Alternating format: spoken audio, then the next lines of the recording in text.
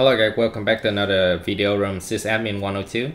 In today's video, I will discuss the casing options and the external antenna options for the Flipper Zero Wi-Fi dashboard. So you can use the Flipper Wi-Fi Zero dashboard just as the way it is, variable without any casings.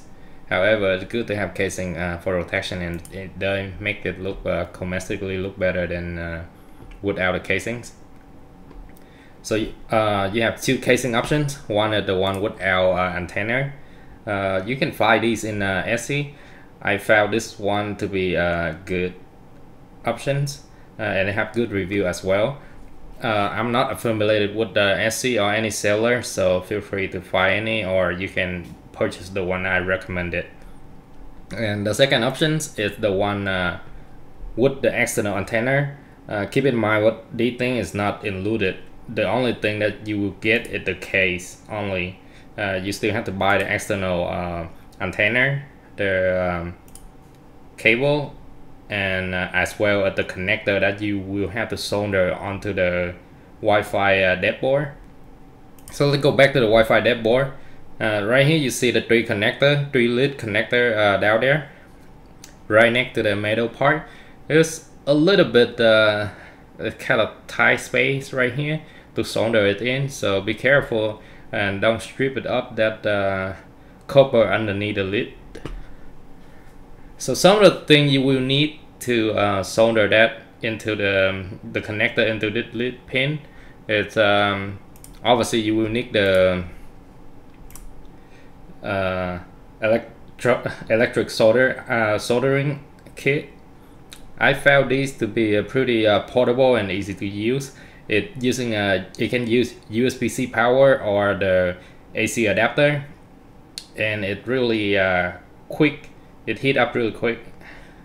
However, though, if you have like a solder stations, you can have the smaller tip. The tip for this one is not too big per se, but it's kind of a little bit difficult to get into the space right here, but it will work. And you will need the external antenna. The external antenna actually come with the cable connector, the male connector already, so you don't have to purchase it separately.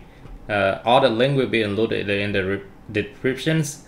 For the disclosures, I'm using Amazon affiliated link, so if you purchase this, I will have a small commissions and how I run my channel. Thank you for your support. And next, you will need the connector. So as you see that underneath the female connector, the RF female connector, it have three copper pin, and the pin go exactly on where the three lead connector on the Wi-Fi dashboard. So one tip to solder is on your Flipper Zero. Make sure that you put a little bit of lid on the three connector. That's where it's easier to solder into the lid that already on the dashboard. And obviously you will need the core solder. This one is a very fine rosins. So it make it easier to get in that tight space between the connector and the middle part right here. And also this is optional, you don't need it, but in case that you did something wrong and you want to do soldering the connector pin, this will give you an option to do that.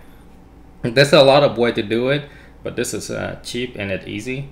What you do is you place the copper wire on top of the not copper wire, it's the raised wire on top of the lid, and then you put the soldering tip on top of the raise.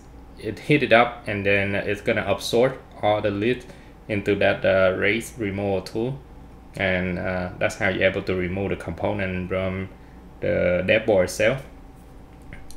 And lastly, you actually need the especially the one with the angle, so that you can hold onto the connector while you soldering it onto the dev board. And I think that's it for today's video. If you think it's helpful, don't forget to subscribe, like, and I'll see you in the next video. Bye bye.